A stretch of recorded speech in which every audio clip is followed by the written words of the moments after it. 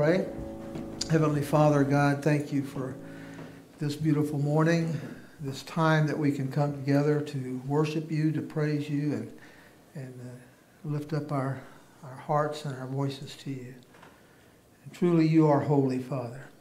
We pray your blessings on this time this morning, on our worship team as they lead us in worship, that it would be a time that we truly reflect on you and focus on you. In Jesus' name, amen. Amen. This is a song we used to sing way back. I'll be listening, so you got to get your breath going in there, but it's the Savior's calling, and we're going to be listening.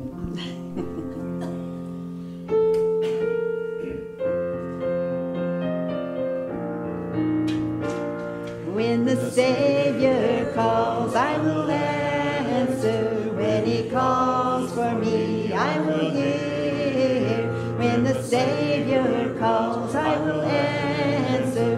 I'll be somewhere listening for my name. I'll be somewhere listening. I'll be somewhere listening. I'll be somewhere listening for my name. I'll be somewhere listening. I'll be somewhere listening. I'll be somewhere listening for my name. If my heart is right when he calls me, if my heart is right, I will hear. If my heart is right when he calls me, I'll be somewhere listening for my name. I'll be somewhere listening, I'll be somewhere listening, I'll be somewhere listening for my name. I'll be somewhere listening, I'll be somewhere listening, I'll be somewhere listening for my name. If my robe is white when he calls me, if my robe is white, I will hear. If my robe is white when he calls me, I'll be somewhere listening for my name. I'll be somewhere listening, I'll be somewhere listening, I'll be somewhere listening for my name. I'll be somewhere listening, I'll be somewhere listening, I'll be somewhere listening for my name. I'll be somewhere listening, I'll be somewhere listening, I'll be somewhere listening for my name. I'll be somewhere listening, I'll be somewhere listening, I'll be somewhere listening for my name. I'll be somewhere listening for my name. Very good. You may be seated.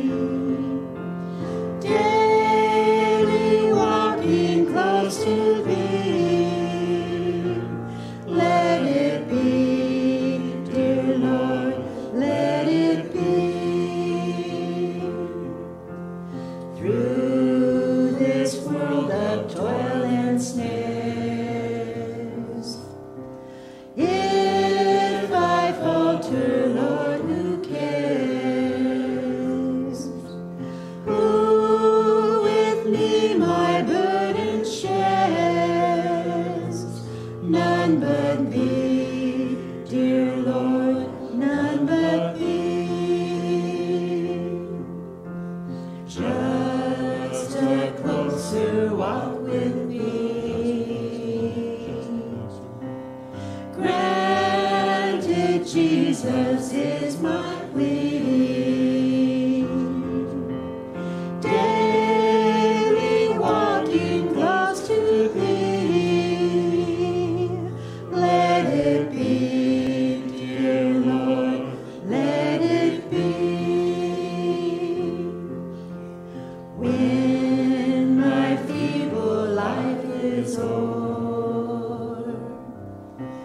Time for me will be no more.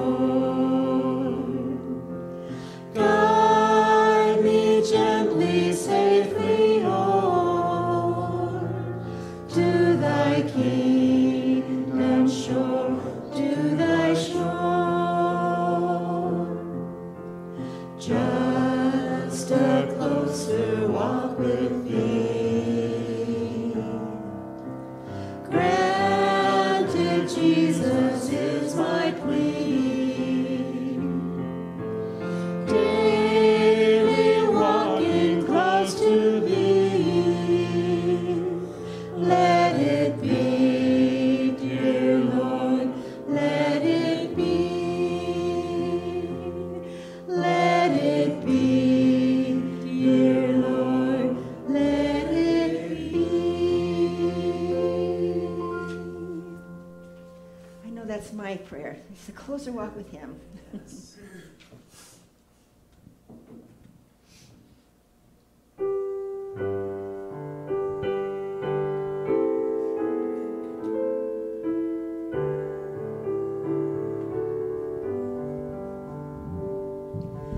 Spirit of the living God, fall afresh on me.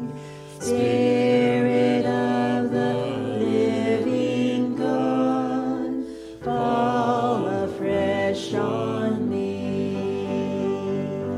Melt me, mold me, fill me, use me. Spirit of the living God, fall afresh on me. Soul of heaven, heart of God, wash over me. Soul of heaven, heart of God, wash over me. Cleanse me, teach me, hold me, reach me. Soul of heaven, heart of God, wash over me. Holy presence, love divine, cast out my fear.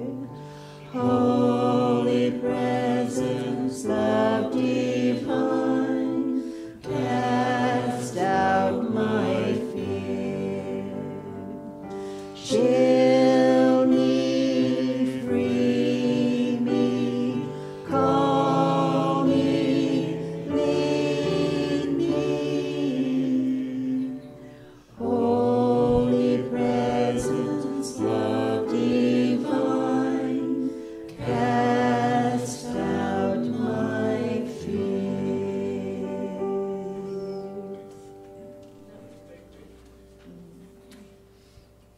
This one we haven't done, but this song was speaking to me. It's just such a heartfelt song, and breathing in God, his presence, and he's our daily bread, and that, you know, he's our every word. We breathe it in. He's our every breath. So this song is Breathe.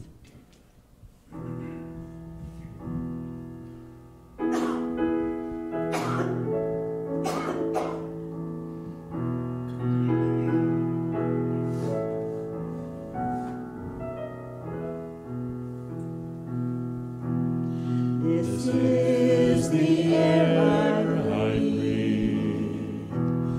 This is the air I breathe. Your Holy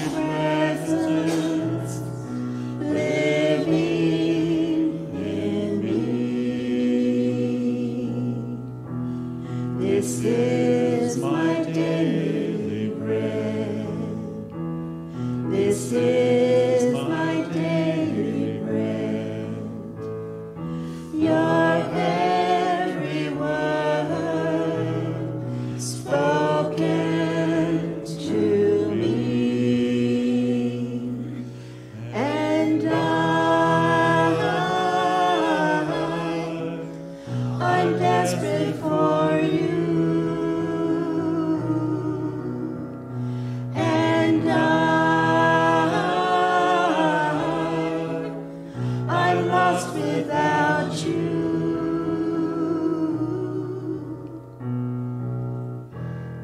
This is the air I breathe. This is the air I breathe. Your holy presence living in me. This is my daily bread. This is my daily bread. Your every word spoken to me.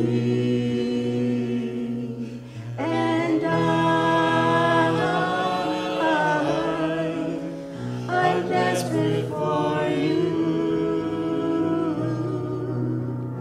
And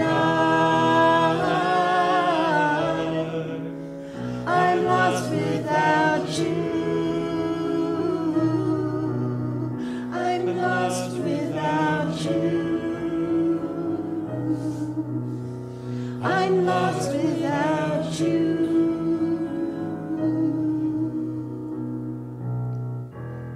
This is the air I breathe. This is the air I breathe.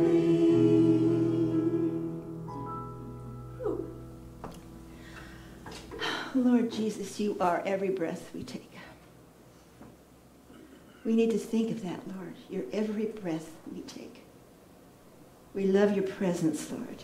We love to know you are with us at all times. Without you, we cannot live. I thank you, Lord, for this day. I thank you for each person that's here this day.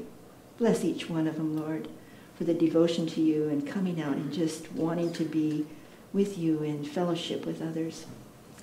I pray, Lord, that you'll be with Pastor Rick as he gives us a message.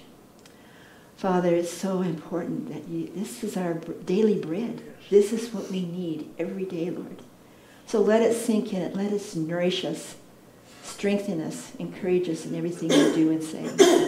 So I give this to you in your precious, loving name of Jesus. Amen. Amen. Well, good morning. Good morning. Don't sound so cheerful. Well, good morning! Oh, that's more like it. Somebody's awake here. Did you get your coffee okay? Was it strong enough? Hey, could have used a few more shots. How you do that is you take one of those cups and you do 4 ounces, and then you take another new cup and do 4 more That's ounces. wasteful, so it's But it's strong sometimes. Well, I hope everybody's had a good week. This week is back today, continuing through our study of James. I have some, thank you. One of the songs we sing is being close to God, wanting God to be close to us and everything. Do you really want to walk close with the Lord? Really? Want Him to be a part of your life? Breathing in. Someone once said, I'm trying to think of it now. What is more important? Reading the Word or prayer? What's more important? Both. Reading the Word or prayer? And I can't remember who the pastor was that said this. He says, well then, let me ask you a question. What's more important, breathing in or breathing out? Think about that. They're both so important.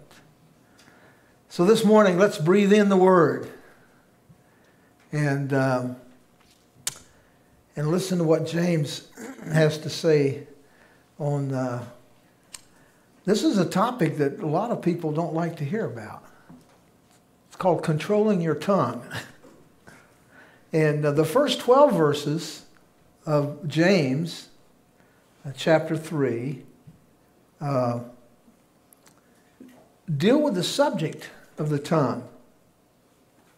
Yeah. Have you ever thought about your tongue? Yes. Yeah. So we got an honest person here today. Yeah. Thought about you know your tongue is a very small muscle located in your mouth.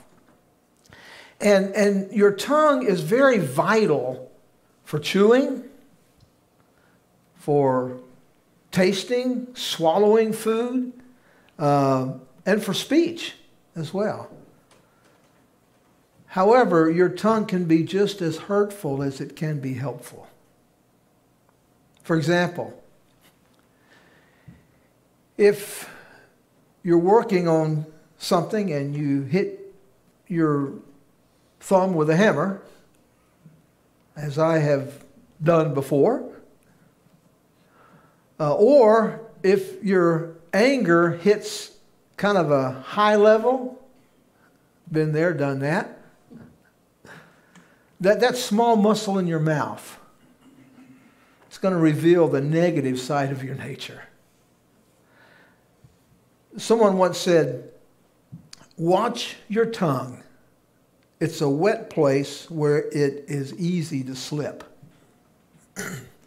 James now has already written about the tongue in chapter 1, verse 26, James 1:26. He tells us that if a person thinks he is religious but can't control his tongue, then he is deceiving himself.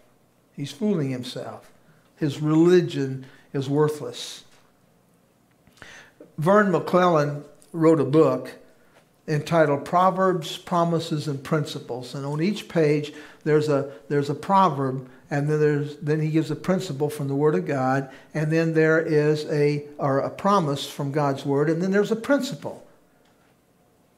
And in one of the pages I was reading this past week, here's the proverb.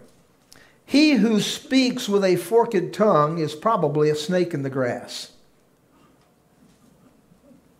Here's the promise. Proverbs chapter 13, verse 3 says, whoever controls his mouth protects his own life. Whoever has a big mouth comes to ruin. And then in Proverbs chapter 12, verse 18, he tells us, careless words stab like a sword, but the words of wise people is healing. Now, here is the principle. Medical doctors measure physical health by how the tongue looks. The great physician measures spiritual tongue by how the tongue acts. The most untamable thing in the world has its den just behind the teeth. Because the tongue has so much power, such tremendous amount of power to help or to hurt, there's three principles that James brings out in chapter 3, the first 5 verses of chapter 3, about controlling our tongues. In fact, I'm going to read from the New King James Version, chapter 3, verses 1 through the first part of verse 5, but I'll read the whole verse 5. But then next week we're going to pick up with controlling the tongue part 2, and we'll start off at verse 5 and we'll go through verse 12. But for today, let's look at verses 1 through 5. It says, my brethren, let not many of you become teachers, knowing that we shall receive a stricter judgment. For we all stumble in many things. If anyone does not stumble in word, he is a perfect. That word perfect means mature. He is a perfect man, a mature man, able also to bridle the whole body. Indeed, if we put bits in horses' mouths that they may obey us, and we turn their whole body. Look also at ships. Although they are so large and are driven by fierce winds, they are turned by a very small rudder wherever the pilot desires. Even so, the tongue is a little member and boasts great things. See how great a forest a little fire kindles. The first principle that James brings up in verse 1 is this, that we must be unselfish. We must be unselfish in the use of our tongues. In verse 1, James says, "My brethren, let not many of you become teachers, knowing that we shall receive a stricter judgment." James issues a warning about having this quick ambition to become a teacher.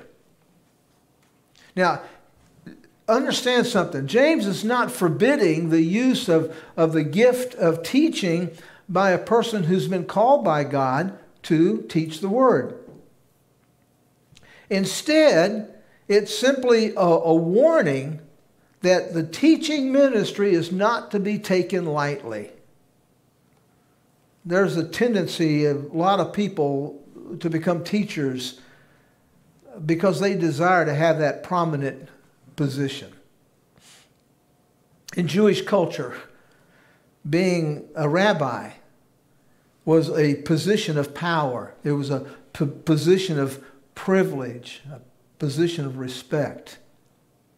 And then talking about the Pharisees, though, Jesus, in Matthew chapter 23, verses 6 and 7, says this, "They love the best places at feasts, the best seats in the synagogues, greetings in the marketplace, and to be called by men, Rabbi, Rabbi." Now that word rabbi means master or teacher. In the Old Testament, it literally means my great one. Jesus told his disciples not to be called rabbi or teacher. I want us to look, take your Bibles, if you will, please, and look at Matthew chapter 23. And I want to read verses 8 through 12 for us. Matthew 23, beginning in verse 8. This is Jesus talking, and he's as he's teaching his disciples, he's talking. And verse 8 says, But you do not be called rabbi, for one is your teacher, the Christ, and you are all brethren. Do not call anyone on earth your father, for one is your Father, he who is in heaven. And do not be called teachers, for one is your teacher, the Christ. But he who is greatest among you shall be servant. And whoever exalts himself will be humbled, and whoever humbles himself will be exalted. You see what James is saying there? He says we're not to be called teachers. We're not to want to have that position of exalting ourselves and being prominent and everything. And that's exactly what the rabbis were doing, or the rabbis, the Pharisees were doing. They wanted that place of prominence. They wanted to be a teacher so that they could look good to everyone. Look how smart I am. Look how great I am. James says, no, don't do that. Don't do that. And it's a tremendous responsibility to teach the Word of God. So teachers must be prepared, not only to teach God's Word, but also to live God's Word, to practice what they preach.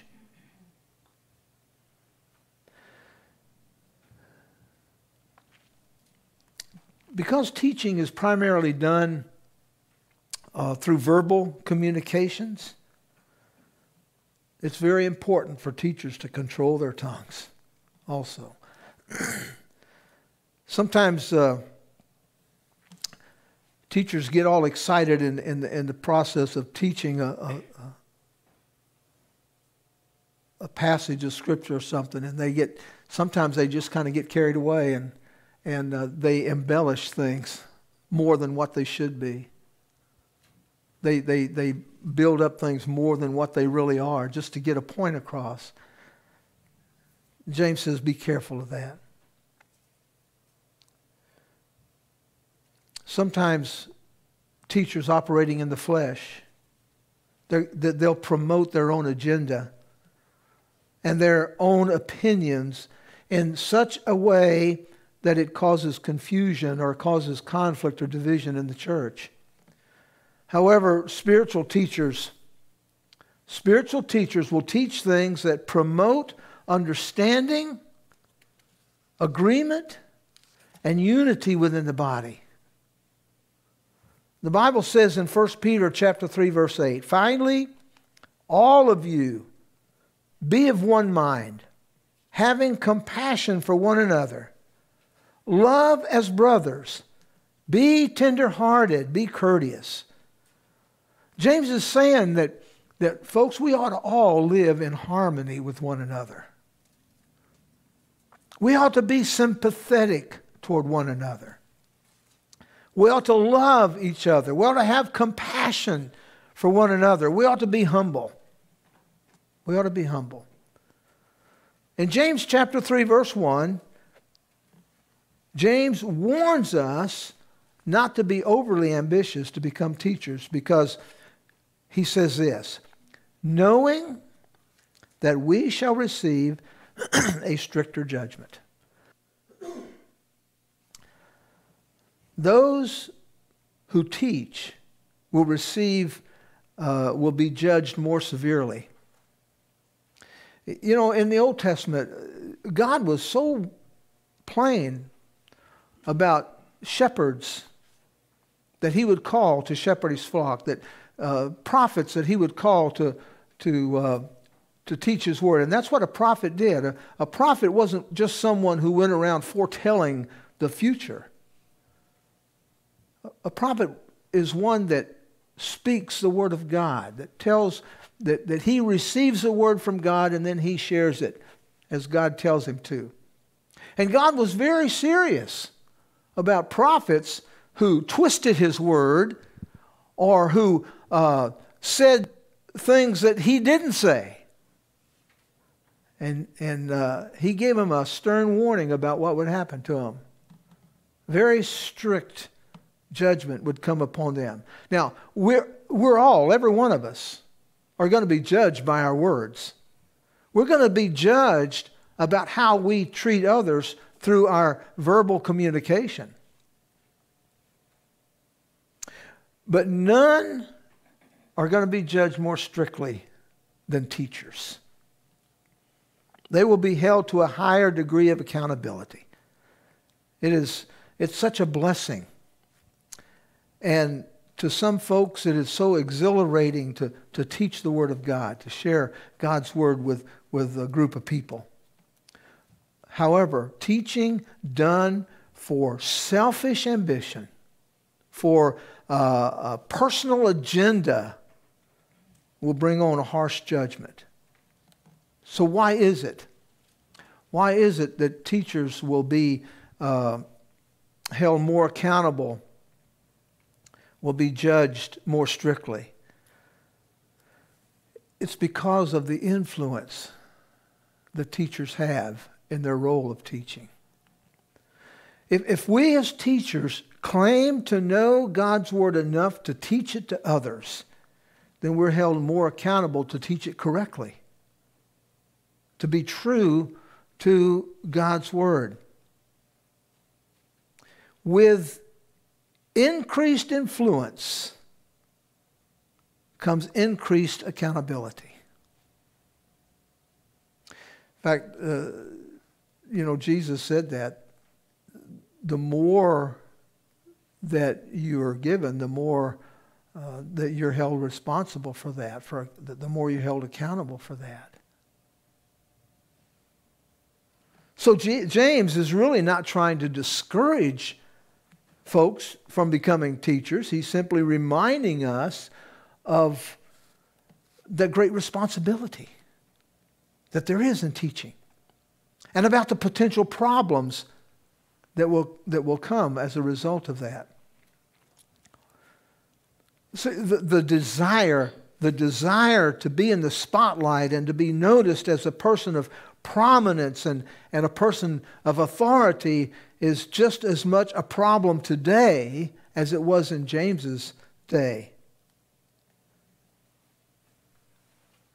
We see that even today in a lot of churches, a lot of areas where people say, I've been called to teach, I've been called to preach the Word of God, but then they veer way off track.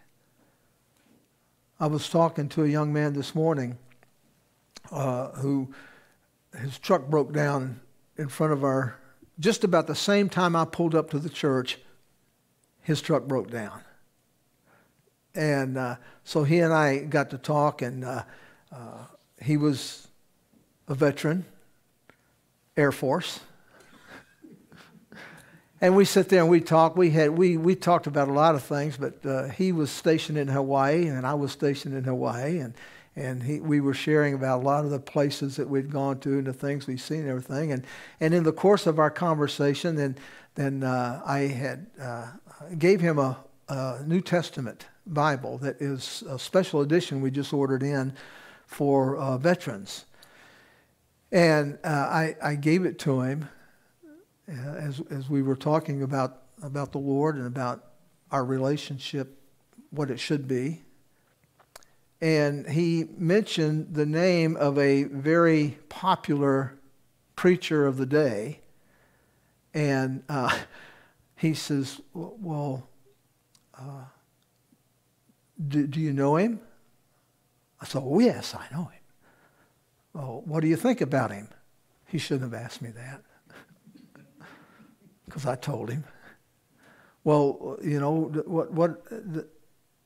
does he teach right? He shouldn't have asked me that, because I told him. You've got to take a teacher or pastor that teaches, listen to what they say, but don't just take off and say, well, because he said it, it's true. Because he is so important and he's so widely popular, has thousands of people in his church, doesn't mean that he's telling the truth. You've got to take the Word of God and you've got to make sure that everything that he teaches lines up with the Word of God. I think in the New Testament they call it the Bereans. Got to be as the Bereans do. They went back, and no matter who it was that was teaching, they went back and they got into the Word daily and examined it and made sure that what they were hearing from the teacher is what was in the Word of God. And that's what we have to do. And so I told him, I said, just go by what the Word says. What the Word says. He asked me a funny question. He says, do you have a special Halloween message today? No. I said, we just go through the Word. We're just teaching the Word of God. That's all. When you read the Word, just read the Word of God. You want the truth? It's right there. Read the Word of God. So James warns us about having that ambition to be a teacher. Now, man, if God puts that on a person's heart to teach, oh, you better go for it. If God's calling you to be a teacher of the Word of God, then you need to be faithful to the calling. You need to answer the call. But you need to understand that God's going to hold you to a higher degree of accountability. young, immature believers need to grow in their faith and become mature before they can be allowed to assume the role of a teacher. I've had folks before in our last church. We had a young man that just wanted to teach. Let me be a teacher. Let me be a teacher. Let me be a teacher. And I says, I can't do that. Why not? I says, well, number one, you're not here all the time. Number two, when you are here, you're always late. And how long have you been a Christian now? And I wouldn't allow that. And we've had some in our church here that have wanted to teach, wanted to have a teaching ministry. But they're young in the ministry. They need to mature a little more. Besides, they had some pretty weird ideas. Pastors, teachers, and leaders of the church have a responsibility to guide, to teach these young men and women to the point where they are qualified to be teachers. And that's why, according to 1 Timothy chapter 3, verse 6, one of the qualifications for an overseer, or overseers were pastors, elders of the church, bishops, is that they are not a novice, not a new convert. People who are immature may have a desire to teach so they can be in the spotlight, have more influence with others, and even promote their own agenda. We must be unselfish with our tongues. We must teach what the Word of God teaches, not what we want.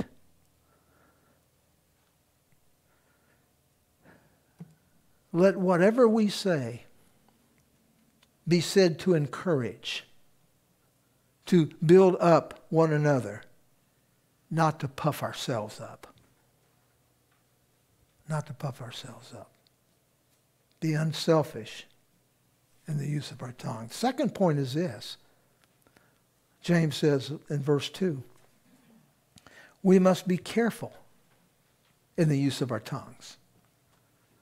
We must be careful in the use of our tongue. James now takes us past the specific ministry of teaching to the general area of our conversations.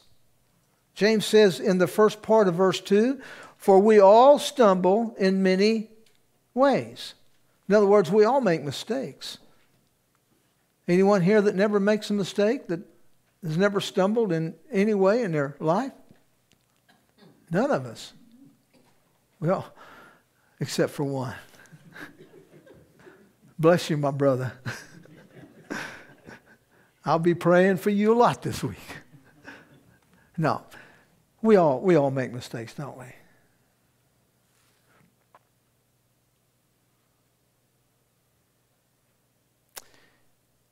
The word stumble that James is using there is from the Greek word. It means to trip up, to offend. And it's a synonym also for sin. Stumble is a synonym for sinning. We all sin with our tongues. At one time or another, we've all sinned with our tongues. Someone once said this, it's funny how a sharp tongue can cut one's own throat. Think about that. There are several ways which we can sin with our tongues. We can gossip. We can lie. We can say hurtful things to or about another person. We can deceive people. I think one of the most serious sins or serious ways that we sin with our tongue is found in the book of Exodus, chapter 20, the first part of verse 7. Exodus 20, verse 7, the first part says, you shall not take the name of the Lord your God in vain. It's the most serious way we can sin with our tongue. So in what ways can we take the name of God in vain? By using his name disrespectfully.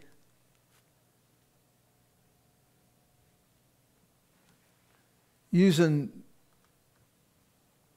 the word God and the word damn as one word. OMG. You know what OMG stands for? That's taking God's name in vain. Sometimes somebody will say something and they'll say, oh my God. And I'll look at them and I'll say, oh, you're God. What about my God? By claiming or by swearing on his name. By swearing on God's name, you take his name in vain. I've heard this before. I swear to God, I'm going to kill you. You're taking God's name in vain. By claiming, listen, this is a biggie. This is a biggie here. By claiming to be a child of God. You know, when you become a child of God, you're adopted into God's family. You take on his name. Everything you do, everything you say is a reflection of your Heavenly Father. So when we claim to be a child of God, but we live in such a way that it denies God and it denies his power.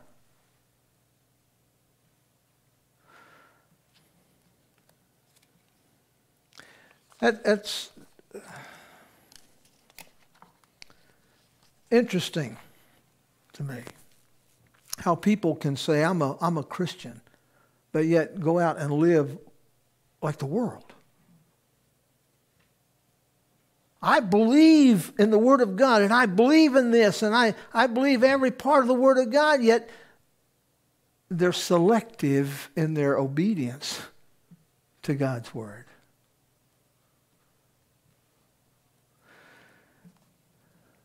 The use of the tongue.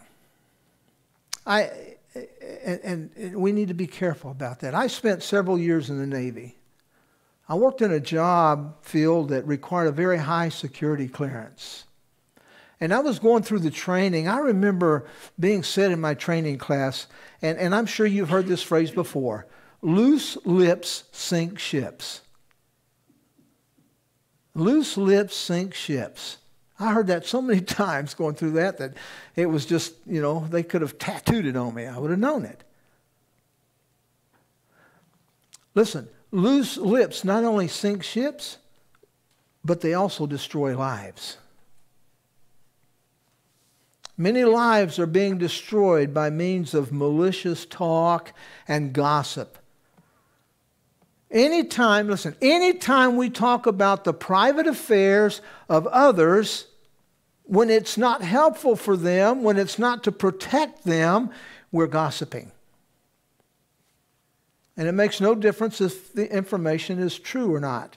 Anytime you repeat the private affairs of another person, if it's not being done to help or to protect that person, it's nothing more than gossip, pure and simple. And it destroys reputations and it destroys lives.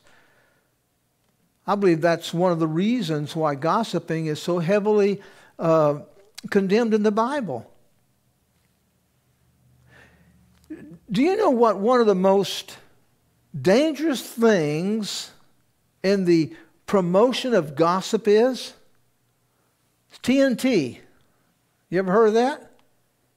TNT. You know what that stands for? Tongue and telephone. Tongue and telephone. A lot of people are on the phone hours each week gossiping about their brothers or their sisters. I knew one lady that man, something could happen, and a second later she was on the phone. Did you hear about so and so? Hey, let me give you a little piece of advice. When somebody comes up to you and starts talking about the private affairs of someone else, oh, did you know that so-and-so's doing this and they're having trouble with this and they're doing that? Stop them right there and say, why are you telling me this? Am I part of the problem or part of the solution? If not, then I don't want to hear about it. Don't want to hear about it. The Bible says in Proverbs chapter 18, verse 21, Proverbs 18:21, that death and life are in the power of the tongue.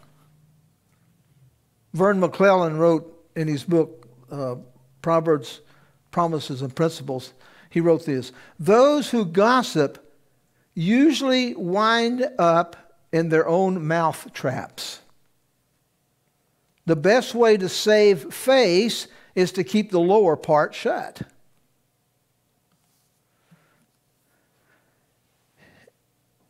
Is it any wonder? You think about this. God is extremely intelligent. He's the one that designed us. Is it any wonder that when He designed us, He put our tongues in a place where we could bite them once in a while? James says in verse 2, talking about an uncontrolled tongue, that we all stumble, we all sin in many ways. However, listen, in the remainder of the verse, he writes this: if anyone does not stumble in word, he is a perfect man, able also to bridle the whole body. I like the way God's Word translation puts it. He says it says it like this: if someone doesn't make any mistakes when he speaks, he would be perfect. He would be able to control everything he does. The Greek word for translated perfect, it means mature or complete in character. Our ability to control our tongue is a pretty good sign that we're spiritually mature and able to control our own sinful desires. Thus in control of everything we do, able to bridle or keep in check our entire bodies.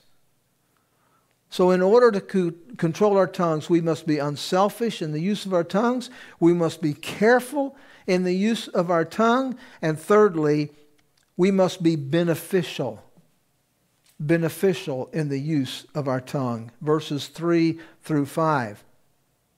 In the last part of verse 2, look what James says. He uses that phrase, to bridle the whole body. To bridle the whole body. That introduces the analogy that he's going to use to make his point about how to control our tongue. In verses 3 and 5, James talks about bits in mouths of horses and rudders on ships. And bits and rudders have one thing in common. They both, though they're very small, give direction to much larger objects than themselves. James uses these illustrations to point out the tremendous power that our tongues have. He writes in verse 3, he says, indeed, we put bits in horses' mouths that they may obey us, and we turn their whole body. Some of you ride horses, you understand what I'm talking about. When I was in high school, I used to go over to a friend of mine's house every weekend. Went over there really for two reasons. He owned a couple of horses, and I loved to ride horses, so I went over there. But also he had a very cute sister. So, 2 in 1. That's pretty good. And we used to go horseback riding together. He owned like I said, he owned a couple of horses. And I would guess that each one of those horses weighed about maybe 800 to 900 pounds. And they were pure muscle and power.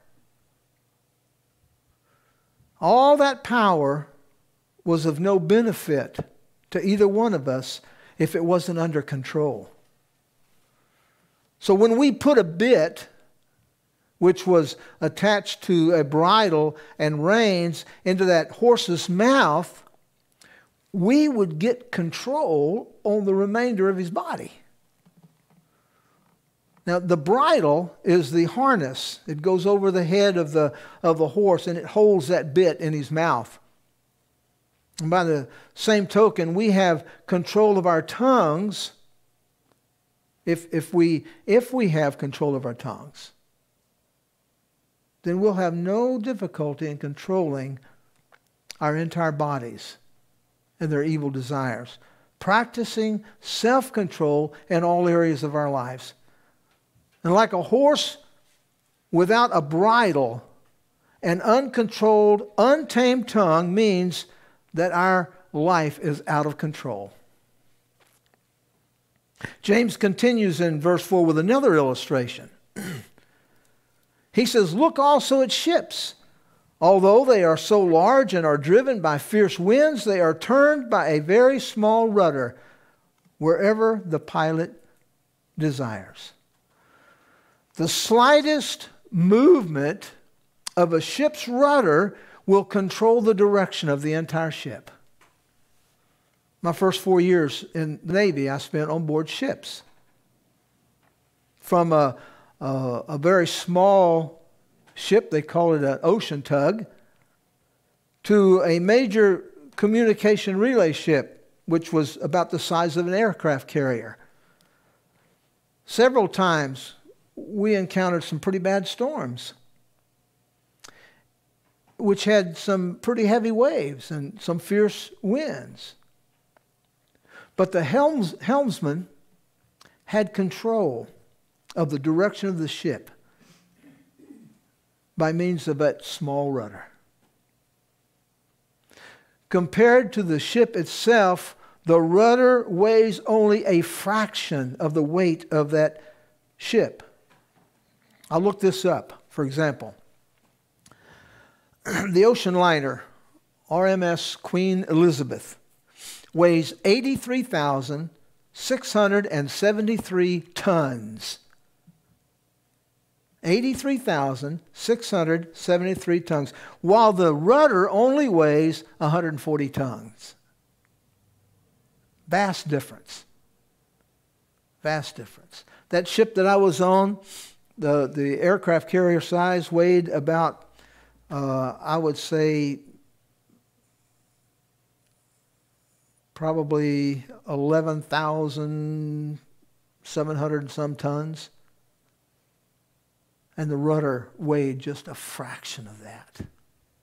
Just a fraction of that. The rudder on the Queen Elizabeth was less than 0.2% of the total weight, yet the turning of that small rudder controlled the direction of the entire ship, whichever way it was going to go. Now, James uses a phrase there, fierce winds. Kind of gives us a new understanding of control. Listen, regardless of how difficult the circumstances are, how rough the seas are, how fierce the wind is, that rudder can be controlled by the helmsman. And if it can, the entire ship will stay on course. And likewise, if we control our tongues, when the conversation we're involved in with other people takes a wrong, sinful turn, or when we're tempted to engage in gossip, or when we experience times of anger, we can maintain control our tongues, we can maintain control of our entire body. David gives a pretty good example to follow in order to control our tongues in difficult circumstances. He says in Psalm chapter 39, verse 1, Psalm 39, verse 1, he says, he wrote this, I said, I will guard my ways, lest I sin with my tongues. I will restrain my mouth with a muzzle. That's what it takes to guard our ways. It takes a conscious muzzle. Arthur Margaret Atwood once said this, if you can't say anything nice, don't say anything at all. Now that sounds like pretty good advice. Hey, let's try that this week. Why don't we? For one day, try to go a full day without saying anything critical or anything bad about anyone. You can make it through the day? Now try it for a week. You can make it through a week? Now try it for a month. By that time, it'll just come so easy. That's the way you learn to muzzle your mouth, to control your tongue. The helmsman of a ship can direct the ship to keep it on a safe course, or he can be careless and sink the ship in rocky waters. And in the same way, we can make thoughtless statements and damage reputations, ruin friendships, destroy marriages, or damage our Christian witness. Our tongues have enormous power. And for that reason, James reminds us in Matthew chapter 12, verse 36, he says, for every idle word man may speak, they will give account of it on the day of judgment. In James, the first part of verse 5, the last verse of this section, James sums up his point. He says this, even so the tongue is a little member and boasts great things. Just like the bit in the horse's mouth, just like the rudder on the ship, the tongue can control the course of our lives.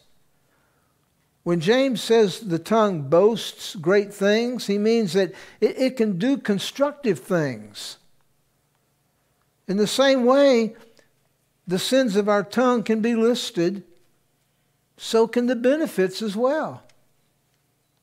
Remember I said a while ago that the tongue can destroy lives and ruin marriages and so on. Well, listen, the tongue can also do this. It can give encouragement. It can provide comfort. It can edify, build up. It can teach the Word of God. The tongue can give compliments. It can express love. The tongue can share the kingdom gospel message. Oh, the tongue. Such a small muscle with such tremendous power. Power for good, power for evil. And we decide every day, we decide if this will be the day for controlling our tongue. A day for taming our tongue. And for us to do that, let's remember those three things.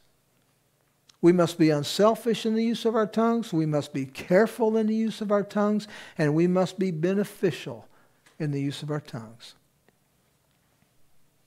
Controlling the tongue. That's what James is talking about here.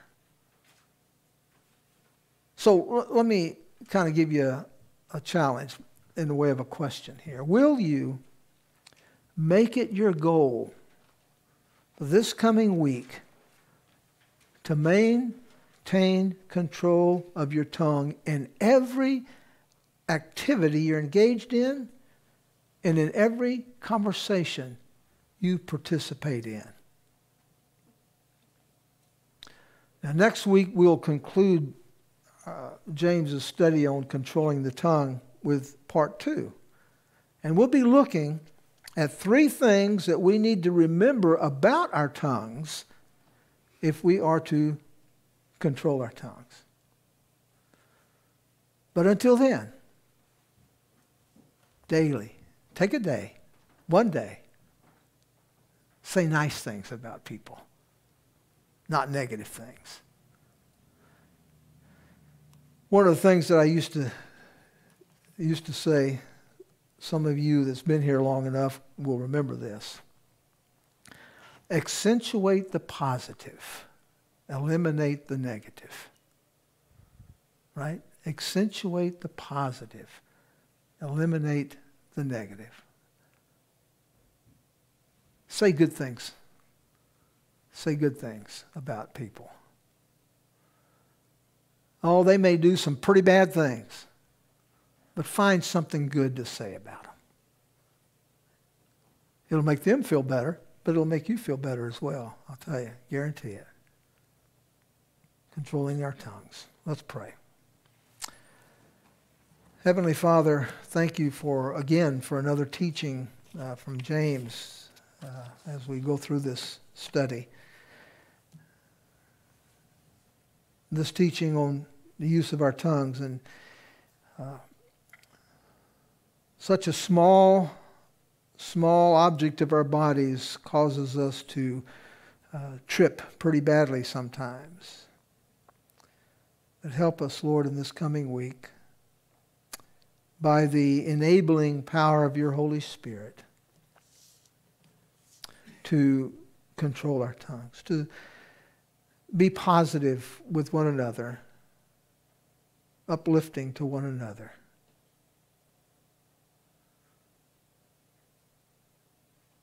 Father, bring us back again next week that we can continue our study and learn more about our tongues and